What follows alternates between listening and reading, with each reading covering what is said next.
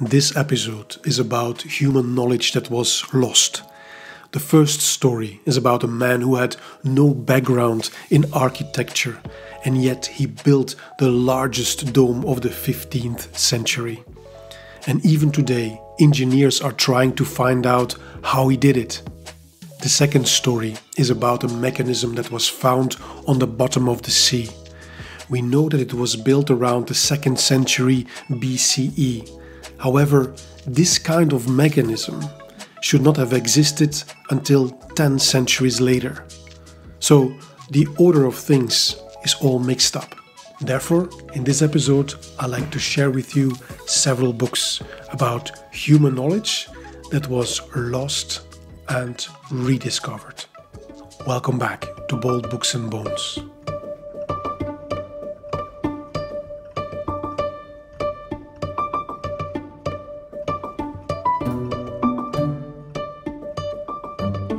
The first book I love to share with you was written by Ross King and is one of my all-time favorites. He tells in a compelling way the story about the dome of this cathedral. It is the Santa Maria del Fiore in the beautiful city called Florence, Italy.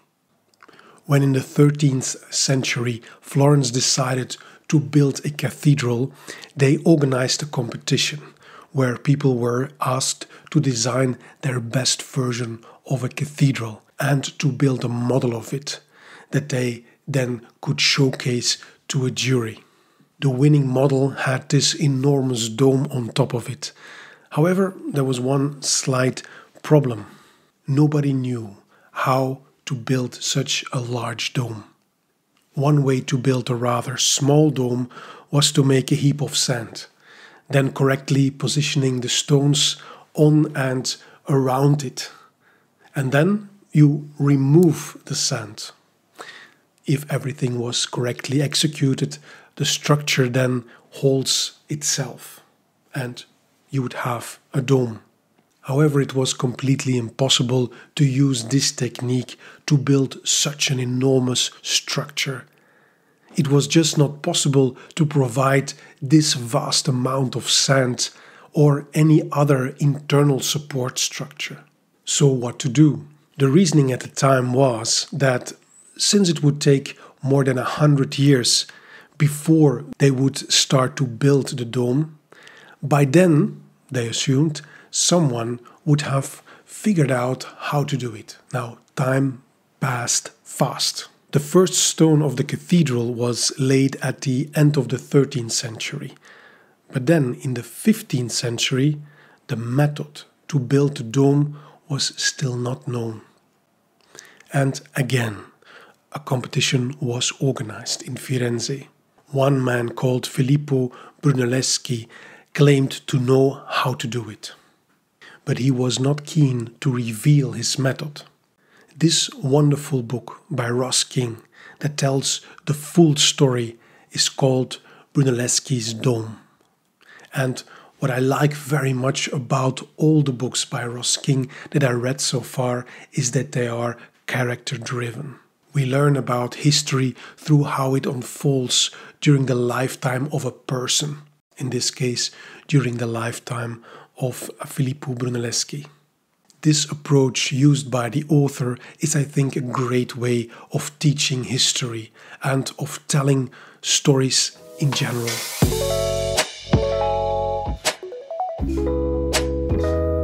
I particularly like in this book the part where Ross King makes us aware that large domes had existed before the one of Florence was built.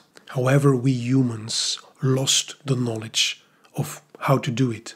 This is another example of how fragile human knowledge is. There are so many instances throughout time where we lost valuable knowledge that was written down on papyrus, in manuscripts, or printed in books.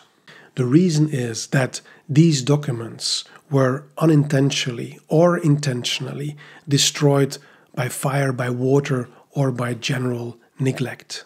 If you want to know more about the destruction of written knowledge, then you can find links to several episodes of Bold Books and Bones about this topic in the comment section.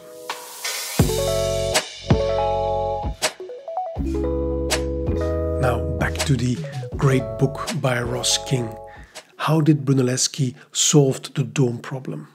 Well, without spoiling the story, the clue lays in studying the remains of the architecture of the ancient world.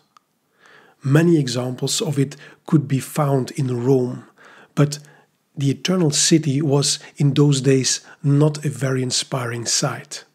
Once more than 1 million people lived in Rome. However, in 1348, the Black Death had reduced its population to about 20,000 people. And the streets were filthy and unsafe.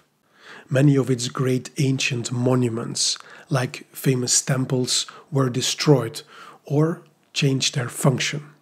Some of them became even cow stalls. One of them was the famous Pantheon, and by studying all these buildings, or what was left of them, Brunelleschi discovered a way to build the enormous dome without any internal support structure. In this book by Ross King, we learn about who this man was that had no background in architecture and yet was entrusted with this spectacular and daring building project. We learn about the fascinating method that he used, about the support and trust he received, and how he was mistrusted and even envied by others.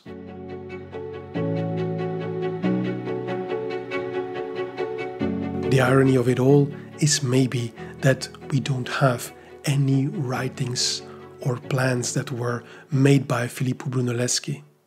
So we could say that in this case, history repeats itself. Therefore, this book is, at least to me, also the story of the importance of preserving our human knowledge from the past.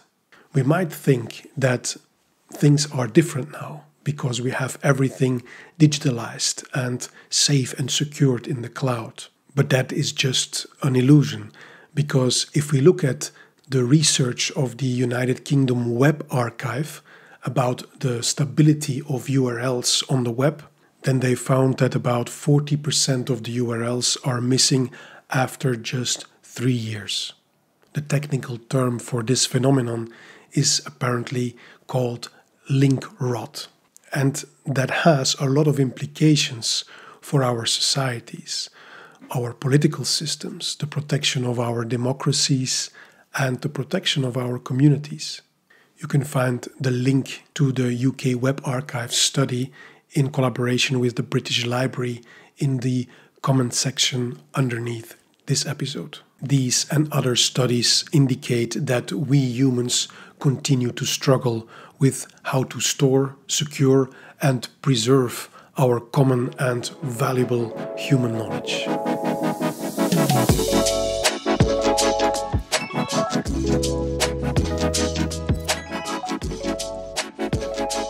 The second book, called Decoding the Heavens, was written by Jo Marchant and tells us another true and extraordinary story.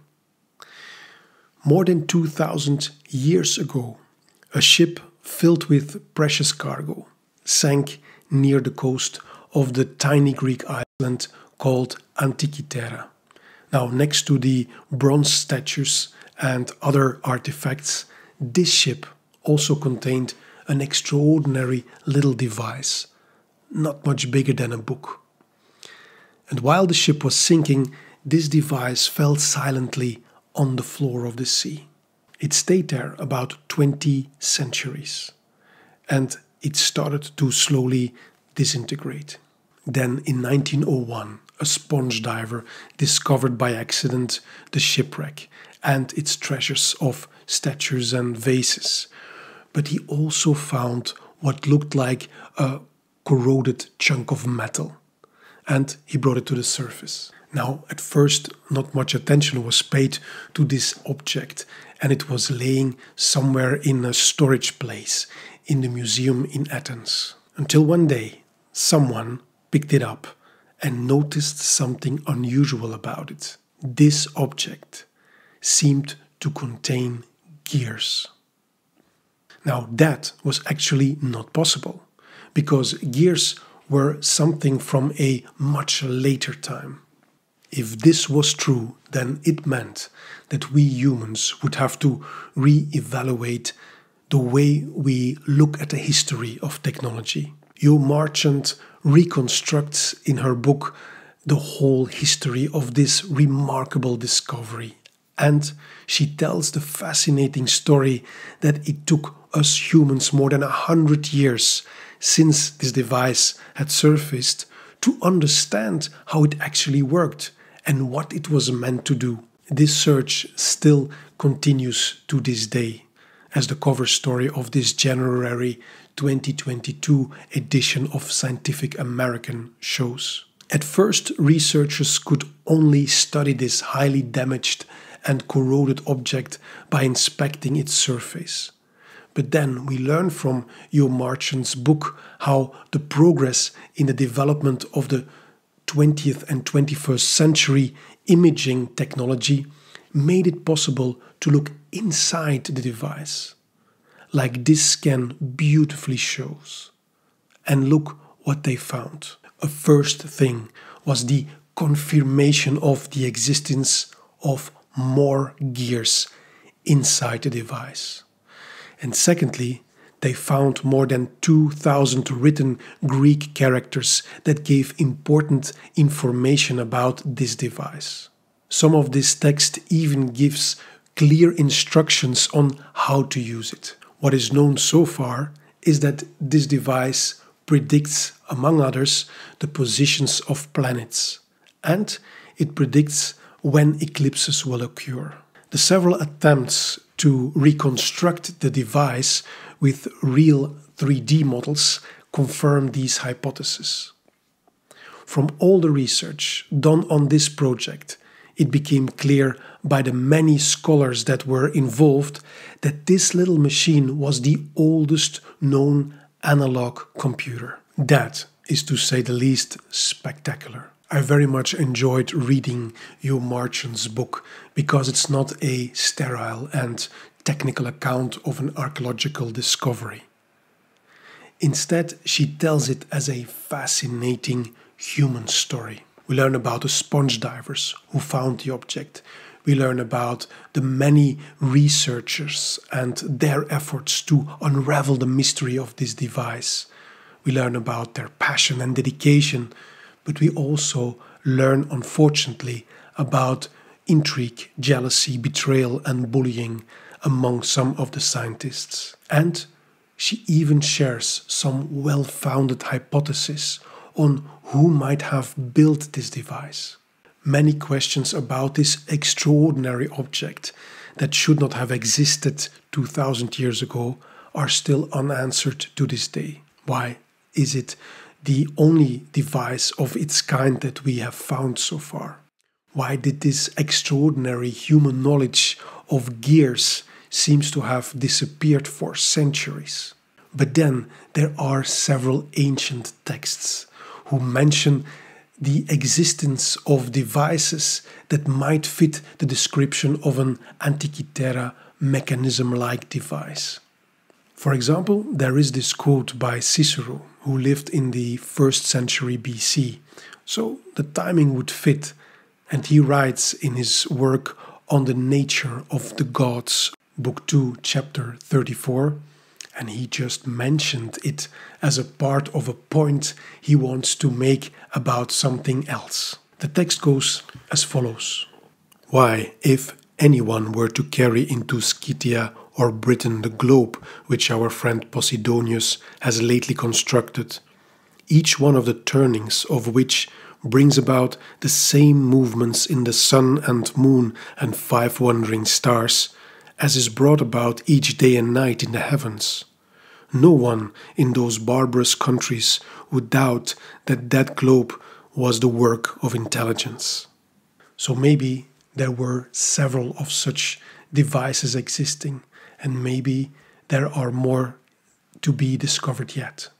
What I think both books illustrate very clearly is how human knowledge often hangs on a thin thread. It is fragile, and it doesn't take much to lose essential human knowledge from one generation or from one civilization to the next. That is why preservation of knowledge is so essential and, in my opinion, gets too little attention these days. I hope you are as fascinated as me by what Ross King and Jo Marchant share in their remarkable books. Thank you for watching this episode of Bold Books and Bones. Looking forward to meet you again at this channel, and in the meanwhile, please stay curious and stay free. Bye for now.